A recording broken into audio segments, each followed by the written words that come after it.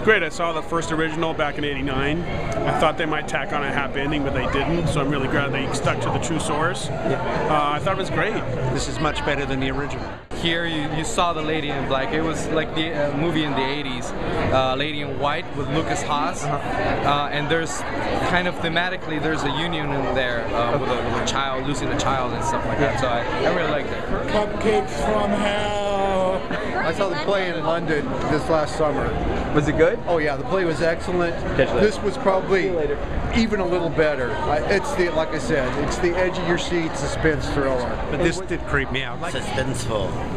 Pretty good. That was good, man. The movie was really great. There was lots of suspenseful moments. I didn't see anything coming. There was lots of moments that were just really unexpected. It was great. I mean, of course you have your cheap scares here and there, but you know that's what people like.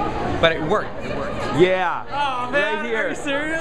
It was slow at the beginning, but it got better halfway through the movie. It was pretty scary.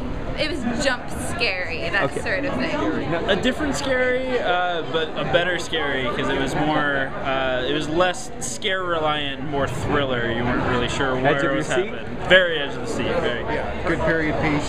It's not horrifying, scary, but like I say, it's a good thriller. As far as the period, it was kind of that cool in between where one guy had a car and the rest were horses. And, it's very well done for. Yeah, I would suppose so. I mean, it was early like 1900s, correct? Yeah. So I would say, I mean, I don't know about like historical accuracy. Daniel Radcliffe, I think, has done a completely different character than Harry Potter, which is good.